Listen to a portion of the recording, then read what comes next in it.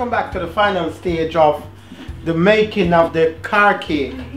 As you can see, we have done most of the cake. We want to replace this section with the black piece to represent the window. And the way how I use to represent that is by using the brush with a little water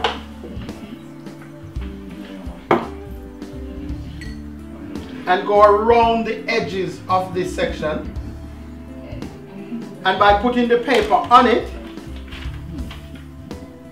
it gives me the mark of the shape that I need to cut.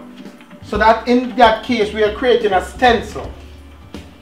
So there and then now, if I cut the stencil in that shape, I get the shape of that part of the cake that I want to replace. So for me, that's one of the easier way of finding the shape and replacing the shape. By putting it back there, yeah, we're going to replace this section as suggested. So I've created a stencil, and what I just barely need to do, tools are important. We've got most of the main tools to help to mold the shape that you want. So I need to remove this piece from the cake. So we just slightly cut it. Try just to cut the top layer and not the other piece at the bottom, which is the marzipan. We only need to remove this blue layer. Once you remove that layer,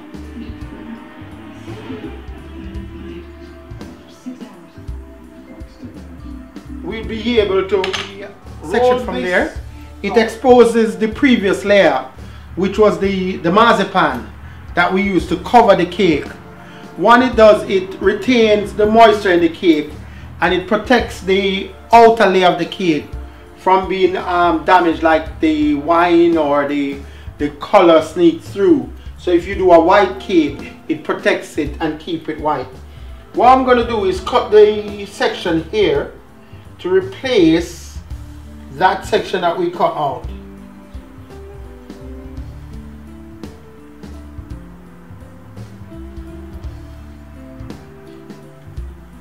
And you can cut it a little bit bigger than sometimes the size which is required, because 3/4 of the time it will just fit in, or you can just, because it's almond paste. Now what we do, we just simply do like this, and we can work it into the space that's needed. It's flexible, so even it's best it's a little bit bigger than smaller.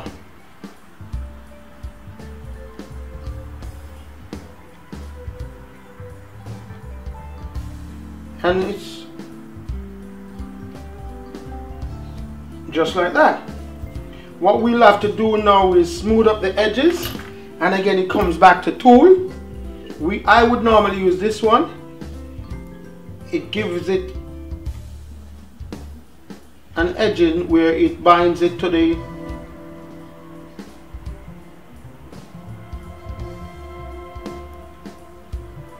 you have other tools that you can use.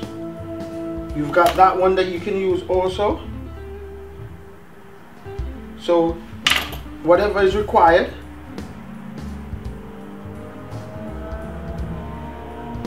What this helps to do is smoothen the edges, but also kind of combine it with the other layer that's there.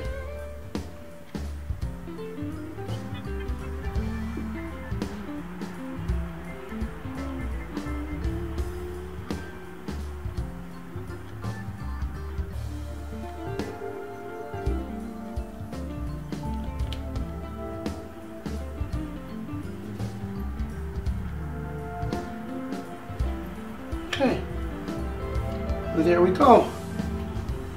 There are other things you can do to it.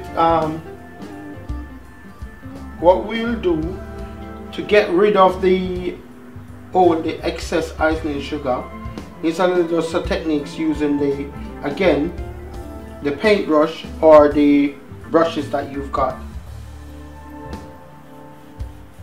Rub your fingers along the line to kind of bring it to the same level.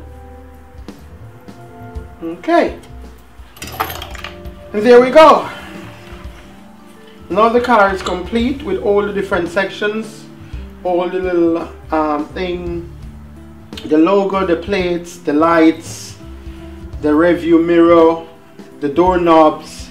You know, at the back you have the tailpipe, the license plate, you know, even the brand of the car on it. The rims has, you know, the tires and the rims. So there we go, ladies and gentlemen. Only thing is left is for us to brush the entire clay. We can brush it or you can spray it with glaze spray if you've got it. That will complete the car, let it look shiny, it has a reflective look similar to a real car. But unfortunately I haven't got any of the glaze spray, so what I'm going to do is just brush it to kind of clean it up and whatever.